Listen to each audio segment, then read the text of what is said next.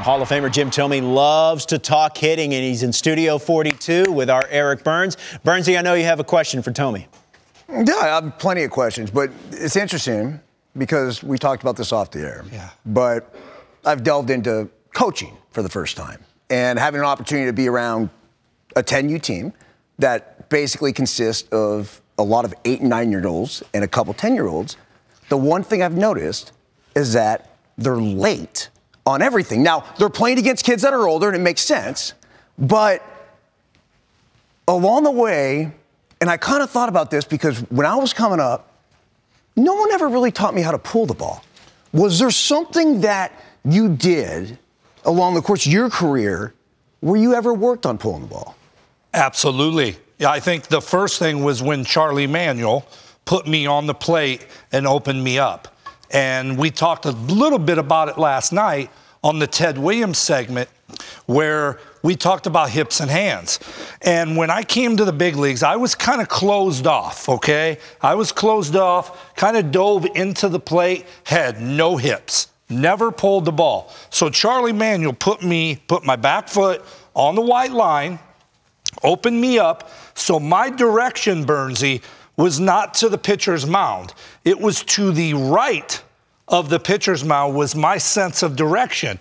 Now, because he put me on the white line, if I hold the bat out and drop the bat, now, if I drop the bat, my barrel is hanging out over the outer half. So virtually I went from the minor leagues being a guy that hit the ball through the middle the other way to now, as I got to AAA, he turned my whole field around, opened my hips, and once he opened my hips, it felt like I became free. It felt like one day I was taking BP and I went, oh my goodness, like I'm pulling the ball and not even really trying, and a ball that would beat me, I don't want to take away. I did hit the ball the other way, but that's the occasional ball that beat me because I had the plate coverage.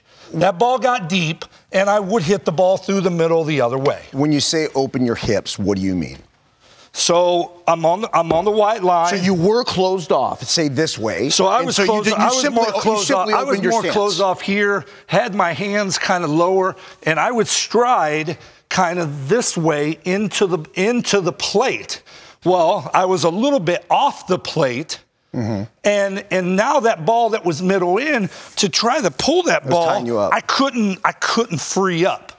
Then all of a sudden, we come out. Charlie Manuel puts my back foot on the plate, on the white line. On the white line, and then open here. And the thing he said was, don't step to the mound, step a little bit to the right of the mound was my sense of direction. Now my hips just naturally cleared. Okay, real quick, because I learned this from Sean Green.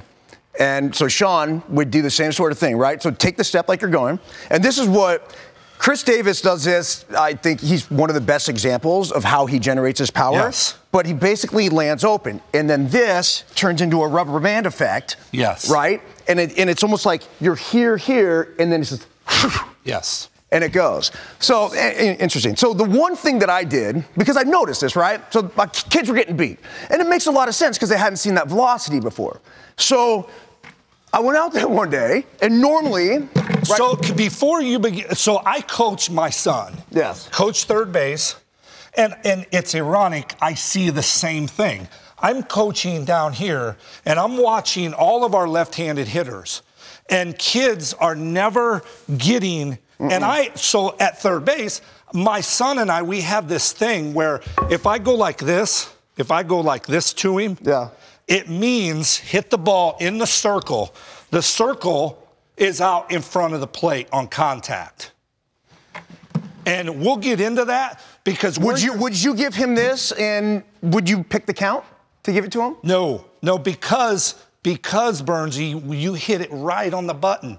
Most kids don't know how to get ready to be able to hit. They let everything get deep because naturally they're so young I just don't think they know. Now They're late. I think they're just late. Now this drill. And we also, let's not forget this. I was taught my whole life, like, hit the ball up the middle, hit the ball the other way. No one taught me how to pull the ball. Yeah, we never was I ever like, because most kids, if you say stay through the middle the other way, you know what they're going to do? They're going to chicken wing. They're going to get up under the ball, and they're going to hit balls the other way that have this on the baseball. Okay, so check this out. So this is what I do with the boys.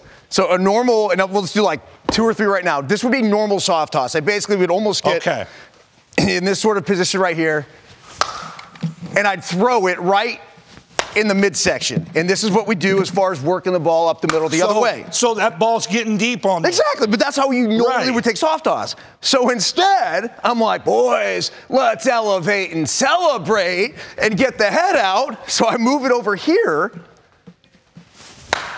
Boom. A little slippage.